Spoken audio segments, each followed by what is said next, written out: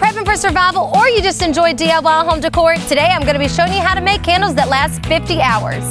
For this project, you're going to need some soy wax flakes, some canning jars, some wicks and tabs, a double boiler, a pouring device, and some protective gloves. First thing we're going to do is start boiling some water. While we're waiting on the water to boil, we're going to go ahead and stick our wicks and tabs into our jars. And if you want to make it a little easier, you can glue them down to the bottom, but it's not a necessity. Now we're going to put some soy wax flakes in the top pan of our double boiler. Once the water is boiling, we'll put our top pan on and wait on the flakes to melt. If you're doing this for survival reasons, I wouldn't recommend putting any scents in because scents can attract bugs.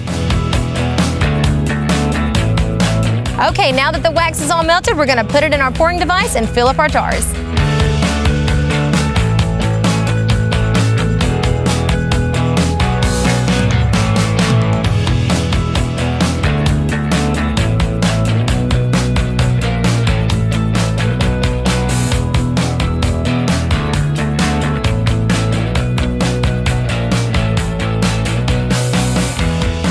Alright, now that our wax is cooled off, we're going to cut the wick and light her up. So are you making your own homemade candles? Let us see some pictures in the comments below, and then make sure you subscribe to Rated Red's YouTube channel. From the cabin, I'm Ashla Taylor.